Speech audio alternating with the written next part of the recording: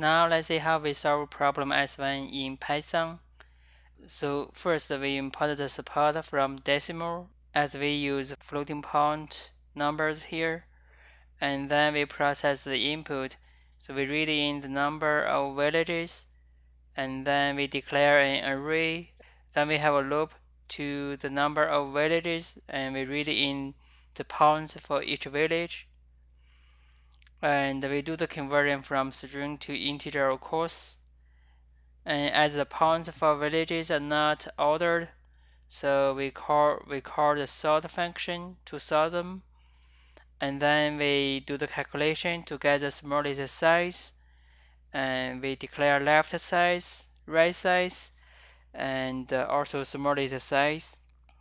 We initialize the smallest size to big enough as 2 billion, and then we do a loop through the villages except the leftmost one and the rightmost one, and then for each village in between we get the left difference, and then we calculate the left size, and that is half of the left difference, and then we calculate the right difference and right size, and then if we put left size and right size together, that's the size of the current village.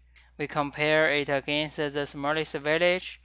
If the size of the current village is smaller, then we set the smallest size to the size of the current village. And then once this loop is finished, we have the size of the smallest village stored in this variable. And then we do the output of smallest size, as we need 1 digit after the decimal point. So we put the format here, and then we give the smallest size, and it should output the number in the right format. And so this is the code for this problem. Now let's test it.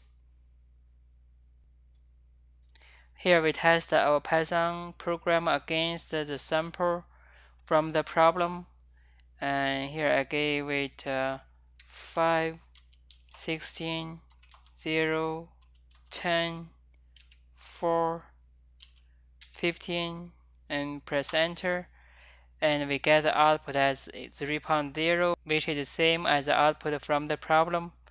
So this means our program is running correctly, and this is the solution to problem S1.